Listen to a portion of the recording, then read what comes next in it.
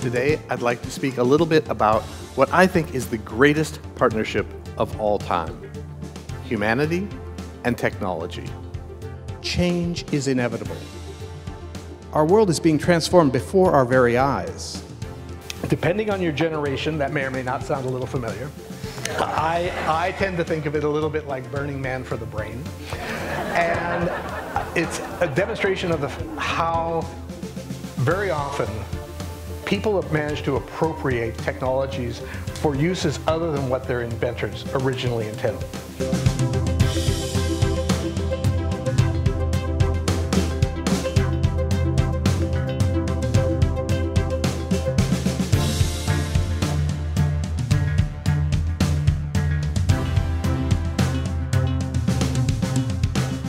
We already have work being done in the labs using brainwaves to be able to send messages, to play video games, to operate robotic wheelchairs. The day's not that far off, perhaps the mid-2030s, when we'll be able to use mentally addressable software agents that can access all of the world's information for us with but thoughts. We are actually making our machines more and more like us. They are trending toward working more and more on our terms rather than the other way around. A second ad is quickly sent to her glasses, showing her avatar wearing the jacket along with a 30-minute flash coupon.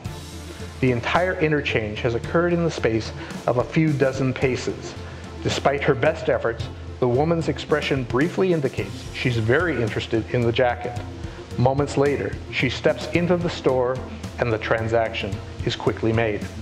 Now, depending on your viewpoint, that's either quite horrific or it's the best thing to happen to shopping since the one-day coupon. The future is continually in flux. This is why it's so hard to predict.